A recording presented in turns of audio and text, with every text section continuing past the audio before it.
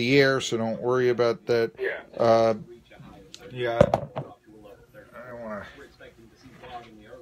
come out, but yeah. Anyhow, this has got to be a real exciting time for you, though. I mean, in your first couple of years, look at all the stuff that's gone on in Nashville here. You know, usually it was Vanderbilt losing was the sports scene in Nashville in years gone by, and now, or the Sounds or something, and now look at it. You know, all this. You got the Predators playing for the Cup, and expansion with soccer, and the Titans are good again. I mean, this is, and Vanderbilt is probably better than they were been in a long, long time. So, anyway, let's come back here.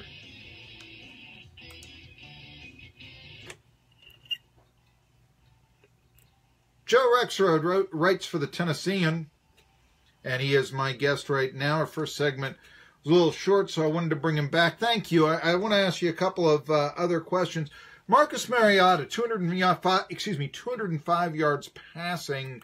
I was much more impressed with the pass that he threw to win the game to Decker than I was, for instance, the deflected pass that he caught and ran in. As you know, as game-changing as that may have been, let's face it, that was, that was kind of a fluke, if you will. Threading the needle for the game-winning touchdown pass, that was for me the big impressive play for Mariota. But still, it's 205 yards.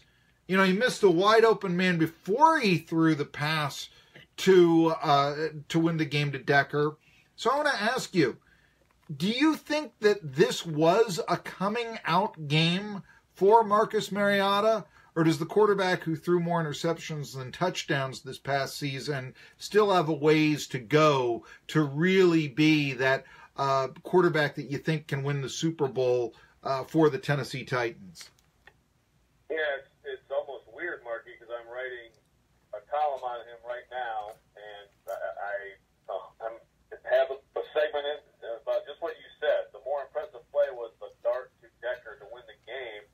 You know, the deflected pass, a crazy play, game-changing play, bizarre, second time it's ever happened in the NFL, first time in the playoffs.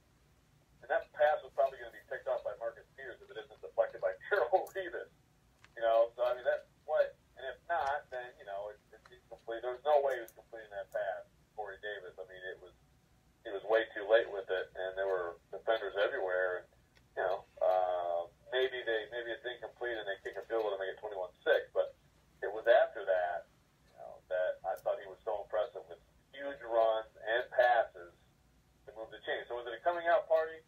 Yeah, I mean, look, he's played well. I mean, it was his first chance in the playoffs, and he came through big. I think what you saw, and if there's any question, and a few people have asked it here and there about whether he's the long-term, choice for the Titans. I mean, it's not a question because, his intangibles, his talent, and, the way his team loves him, and all those things matter. And you saw that, like when he made that late block. I mean, what a great play to basically end the game.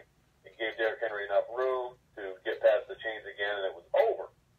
And the way he was, crowded around by his teammates, that told you a lot about what they think about him. So,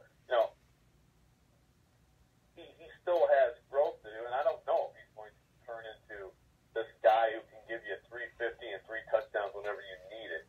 That's not what this offense is right now. But I think he proved a lot to a lot of people. I mean, the guy's a winner. He's an incredible athlete with all the abilities in the world.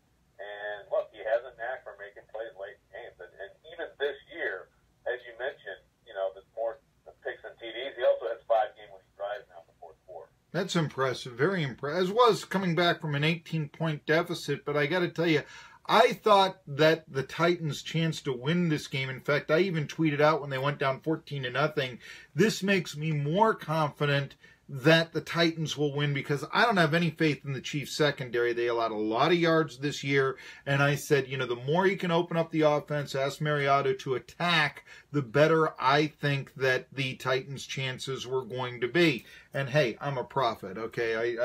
Yeah, Joe Rexrode, I know I'm also insufferable, but no, but that's sort of the way that I felt. Now I realize that statistically, the New England Patriots also aren't all that. They've allowed a lot of passing yards this year, but they're still the New England Patriots. What do the Titans have to do to go up to New England and pull the shocker? Yeah, honestly, first of all, the way it's being regarded up there, I've noticed. I mean, they are. It is like a joke in terms of media up there about like this is a gimme, it's a bye week for the Pats. And, maybe Tom Brady swings it around the field and then they blow them out. But I tell you what, I think the Titans offense that we saw in the second half in Kansas City can give the Patriots trouble and score points on them.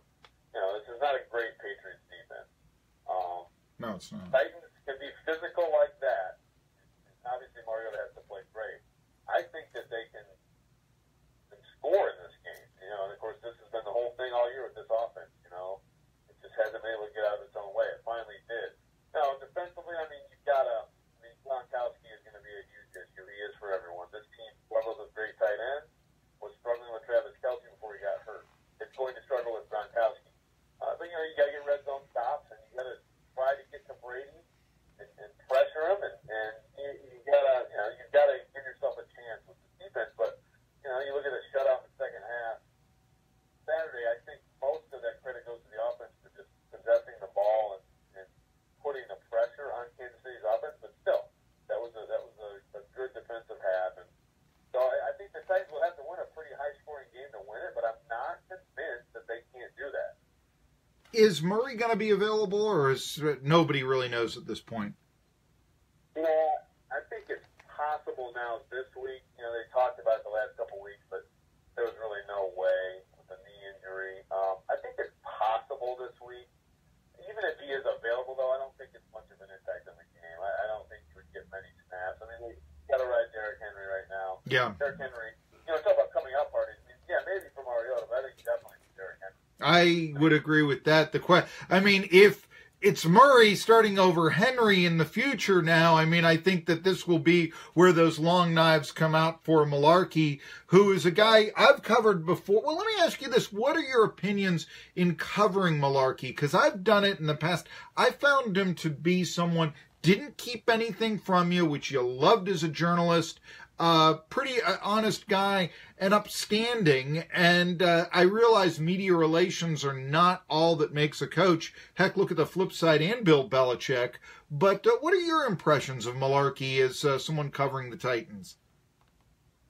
Yeah, he's, I think he's a little bit thin-skinned and sensitive at times, and, he falls into after a loss or things goes wrong, ask something specific, he'll fall into you wouldn't get it anyway, mistake. Coaches have tons of information that we don't have, but it's actually easy information to understand if you just explain it. That's why we're there to ask questions for the fans. And sometimes I think he doesn't get that as well, but no, I agree. He's open about injuries. In the NFL, he doesn't have a problem. He's not like a Belichick trying to hide everything. He's pretty open, and again, I think he's very respected by his players. I think they appreciate the way he treats them. He has a good balance of accountability, but also, treating them like pros. It's not like he's trying to be a rah-rah college coach in here, And again, I think he's done a very good job overall. There are plenty of quibbles. I think the Titans, I don't buy into the outdated team stuff, but as far as being too conservative, yeah, I think they've been too conservative and predictable in short yardage a lot in key moments. The other night, 3rd and 2, they came out in shotgun and said, "Get us a first down, Marcus," and he dropped back and had a quick pass to Johnny Smith, and boom, that was the game-winning drive. That's what they need to do more. That's, I think, a fair criticism of them. But again, big picture, I don't understand why there would be any more talk about him losing his job. Well, I agree, especially after all he's done so far is win. And, you might be able to, you want to get on him because the Titans didn't make it last year. Mariota broke his leg, and then look what happened to the Titans after that. So, now coming back and scrambling, I think that coming out for Mariota, I think that you might agree with me here. I think Mariota might always be the scrappy quarterback, not the 4,000-yard throwing quarterback, that sort of thing. But scrappy quarterbacks are okay. It worked for Jim McMahon. It worked for Joe Cap. It's worked for a lot of guys. So we'll see if it works in the future for the Titans beginning this weekend in New England. Joe Rexrode, let's not make that. It was a long time we talked to you before. Hey, so much stuff going on now, and let's stay in touch here through the playoffs and such. Tri-City Sports Now. We'll be back. The top 25 poll is out in college basketball. I'll tell you all about it when we come back on Tri-City Sports Now. Thank you.